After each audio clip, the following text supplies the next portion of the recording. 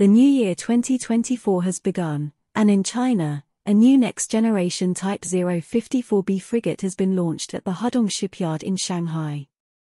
The new Type 054B frigates will replace the shot-down Type 054A frigates of the previous generation. Several new examples joined the Chinese Navy in 2023.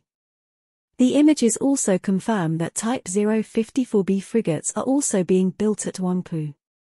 Since then, both shipyards have started work, first in Shanghai on the 26th of August and then in Guangzhou on the 30th of October.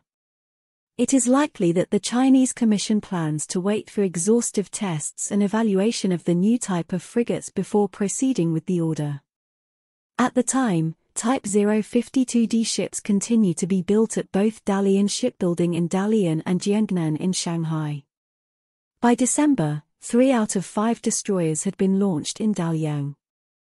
Jiangnan has launched 2 or possibly 3 052DS and still has at least one more hull under construction.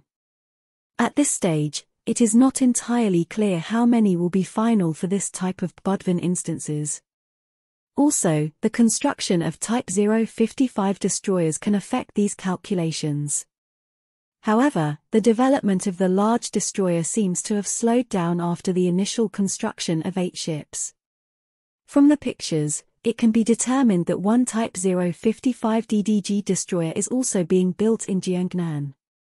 Another hull may be under construction in Dalian, at the shipyards in Degushan, although information from open sources remains inconclusive.